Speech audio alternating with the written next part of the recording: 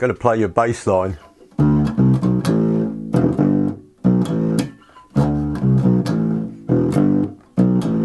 Do you recognise that? Yeah.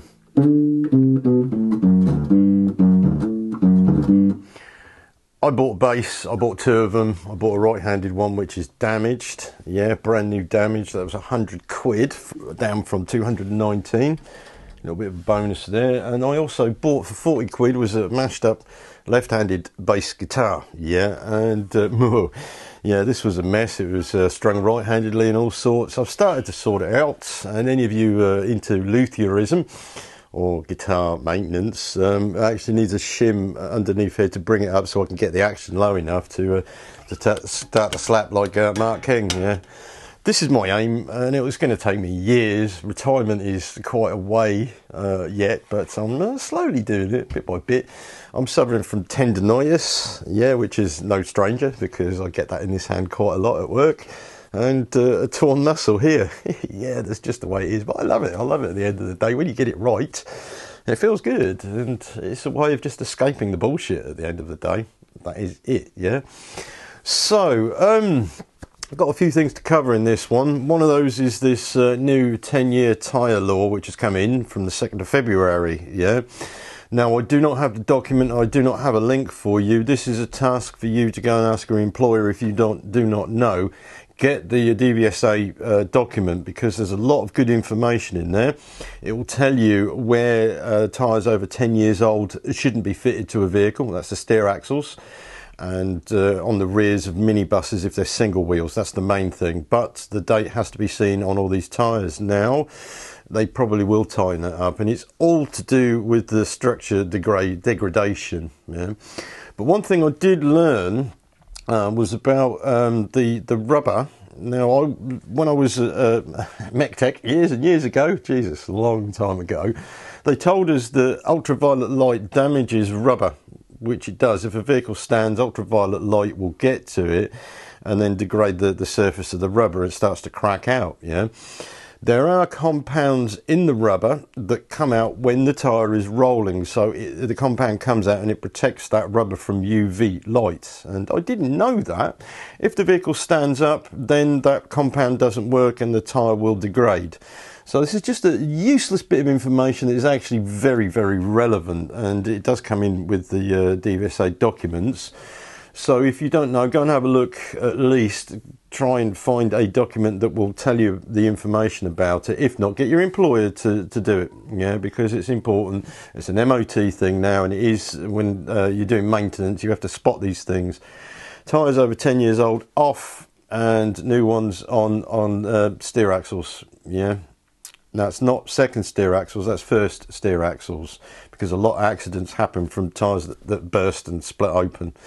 They lose control, obviously. It's a no-brainer. You're losing control if you lose a tyre on a steer axle, or on the back on a minibus if it's single wheel. Yeah, that's how it is. But with trailers and twin wheels and stuff like that, you can have a blowout and it's okay that you've still got stability. Yeah, this is what it's all about. Yeah, so if you don't know, go and find out. Really, really important, not only for a safety aspect, but if you miss it for an MOT inspection, you send it there and they see it, they'll throw the book at it, won't they? Yeah.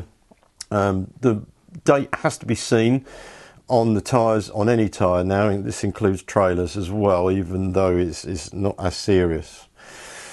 Right, yes, you do get 10-year-old tyres on some vehicles, especially horse boxes. Horse boxes, yeah.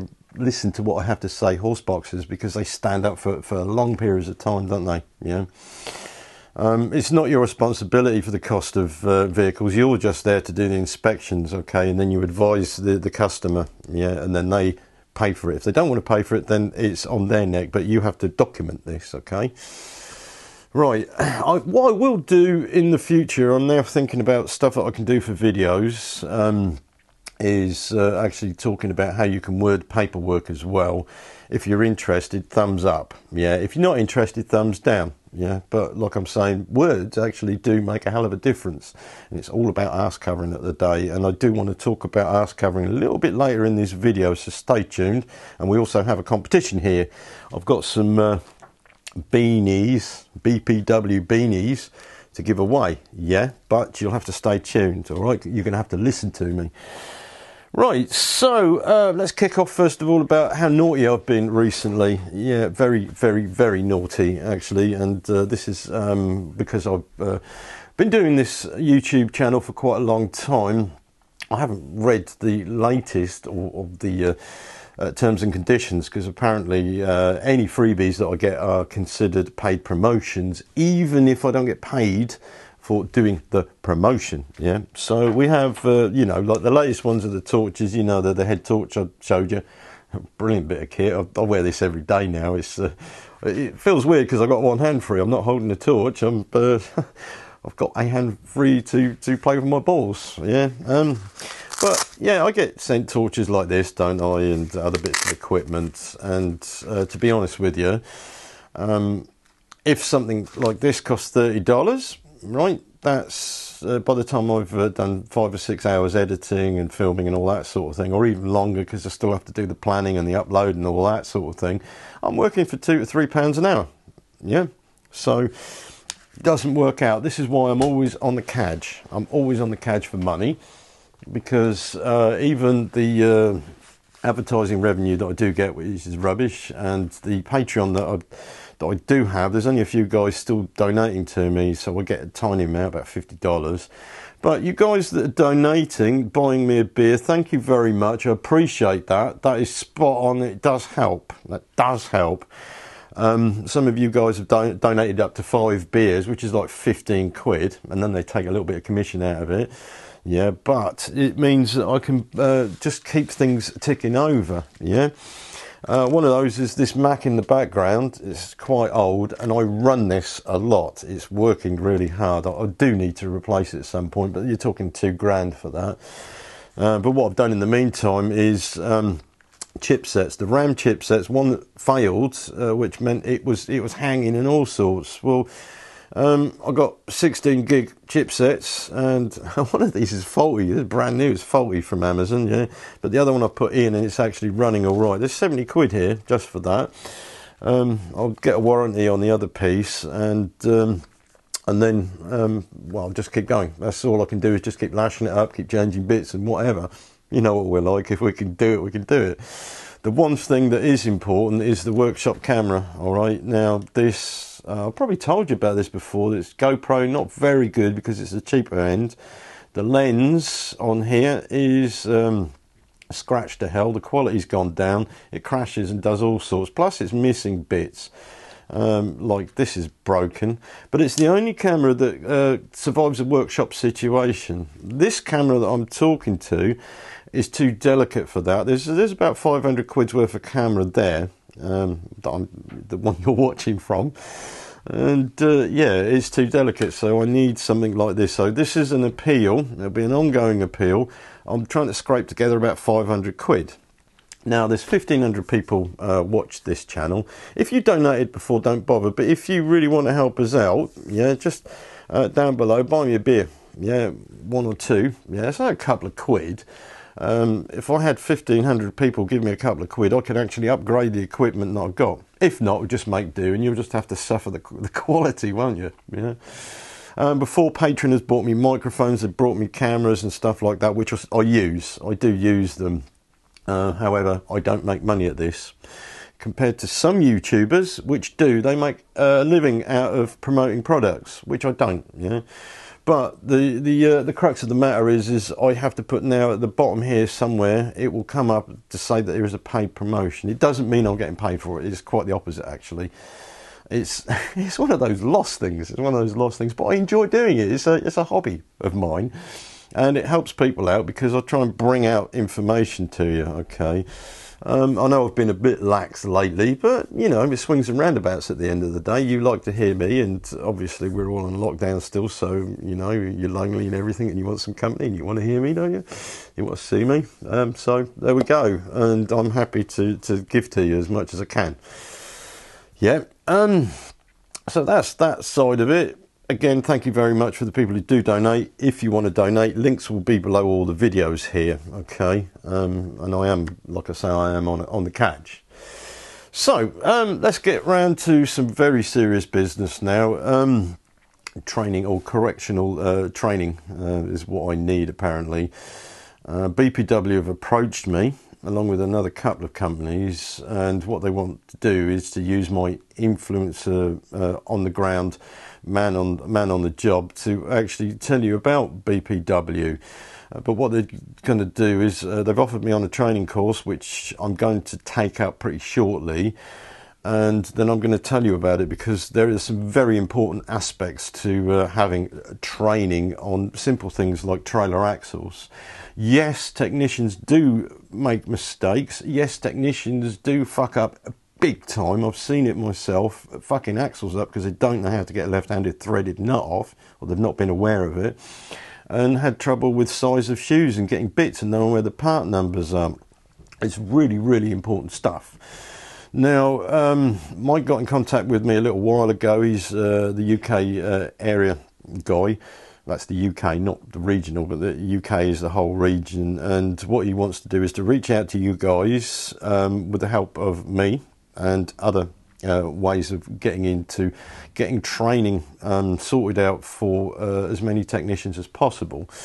Now, the difference between a guy who knows about warranties, who knows about how to go through processes and is trained properly and has the paperwork, it will be noticed by certain companies, okay, because there is, let's say the big hire companies and some of the big distribution chains will not put their vehicles into workshops where guys have not got qualifications for. So if they've got running on BPW running gear, for instance, they want to know that technicians have been trained and they've got the paperwork. And this is what's important at the end of the day, is that paperwork, which I don't have. I've got SAF axle paperwork from like 20 years ago. I've been on one session of BPW course, which was about putting the hub nut locking device in. Now, it might seem trivial to most people, but we had to go through this process because a hub came off somewhere in the UK, and the managers of the group that I work for decided that a certain guys needed to be trained up so they can supervise everybody else and have paperwork signed off to make sure that these hub nut locking devices were put in place and put in properly and checked as well. Yeah, I'm sure you've seen it on fleets. I've been in a situation where a driver got killed for not using a handbrake. Now, they said initially that the handbrake didn't work, but it did, but he didn't apply it. Yeah, and what we had to do was check the whole damn fleet for all the handbrakes to make sure they were operational. Yeah. It's when something happens in one place, it affects everybody else, especially when there's a death involved, okay? So you can see where I'm coming from. If you're trained and you know, then you have that extra responsibility, don't you? So, yes, I will be going on the training course and I will be asking questions. Now, this is where the giveaway competition comes in. So, I've got 4 beanies with BPW logos on them, brand new, brand spanking new, that I cadged off BPW because they're keen to connect with you guys, right? And what I am asking you, if you are either an HGV technician or trailer technician, or a new guy who's come into the trade, somebody like that, or you come across BPW axles, specifically BPW axles, okay?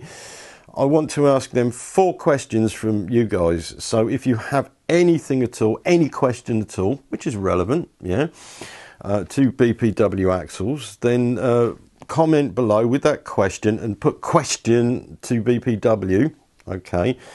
Mike will probably watch this, may answer it straight away, but I want to ask the question on video. And yes, I'm going to take a video camera to the training course, and I'm allowed, yes. So it means that I can go and have a look at their factory as well, yes, and meet the trainers as well, and get a job training. No, actually, I'm joking, but yeah, it's just it's one of these things. So if I get 4 decent questions and I use the question in the video, then you will get a beanie. Don't forget, winter's coming around again, isn't it? It won't be that long.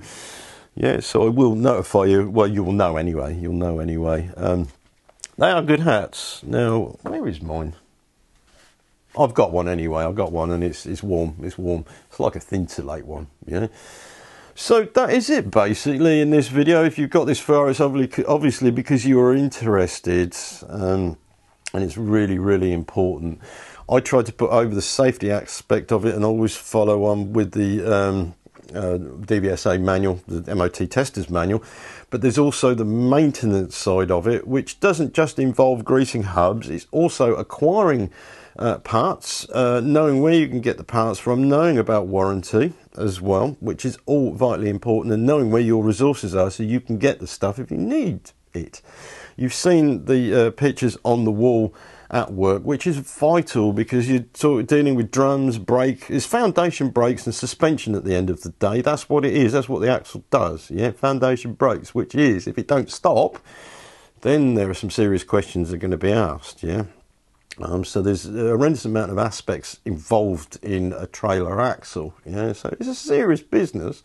Even though some guys don't think that trailer axles are, and they might brush over it on inspection, they sometimes don't look at the right things, yeah.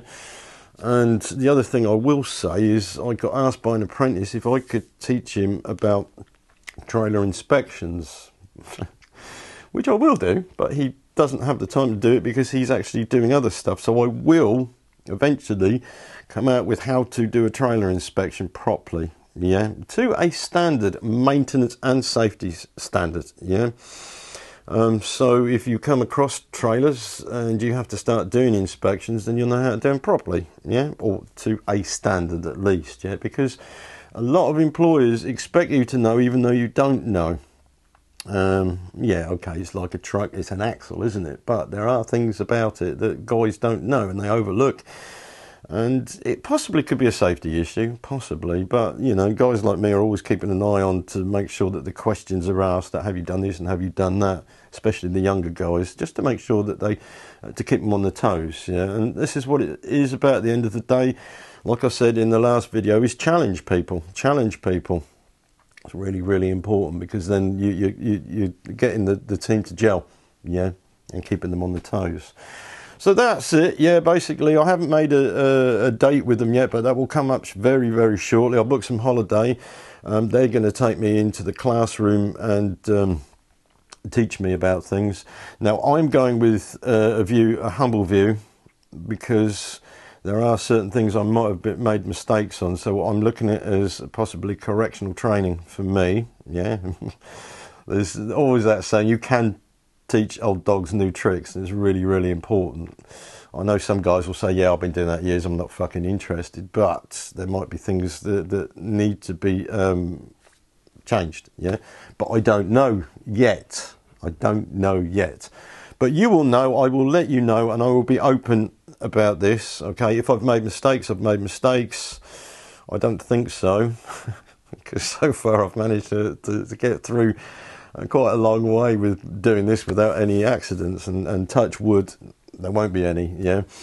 But you never know. There's, like I say, there's always that warranty thing that's covered, and if, for instance, a fleet is being maintained badly and they have warranty issues, and those warranty issues are thrown out because of bad maintenance, that means the company suffers, doesn't it? But anyway, I digress. That's enough from me. I could talk for ages about this, but I think what we'll do is we'll spread this out over certain videos. Now, the other thing, which isn't much of interest to the HGV guys, is about doing the car side of things. I'm actually struggling at the moment because I'm looking for free parts from somewhere, and I might have a German company that's interested. I've had a couple of Chinese ones, but they're really shit. This German one might be interesting to get parts for doing over the fly project, but doing it from a prepper's point of view means that it's sort of down to longevity and maintenance, which I think some guys are put off by it, and some guys actually like it, and I can't really do it full-heartedly, because my prepper mindset is more mentally than it is practical, and collecting stuff and packing my house out with stuff just in case the grid goes down, because I'm not like that. I go out and I would do a guerrilla type tactics, as if I had to take keys from a fleet board where I know they are, take vehicles and fucking get out of it instead of using my own vehicle. But I still want to teach people maintenance on cars, yeah. So There will be a few things coming up with this, and one of these is actually preparing your vehicle in a way that is the same as they're just doing car maintenance. But at the moment, I'm still stuck because of finances. At the end of the day, I don't have the resources. But I'm looking at companies that come to me and assessing them to see if they're worthwhile, and quite a lot of them are not, because they don't have the right type of websites. So there is always stuff going on in the background. I'll get emails all the time, and a lot of it is utter garbage, but that's the way it is. It's the world we live in now. So anyway, that's enough from me. I've talked enough, and I will see you in the next video. Take it easy and have a good weekend. All right, see ya.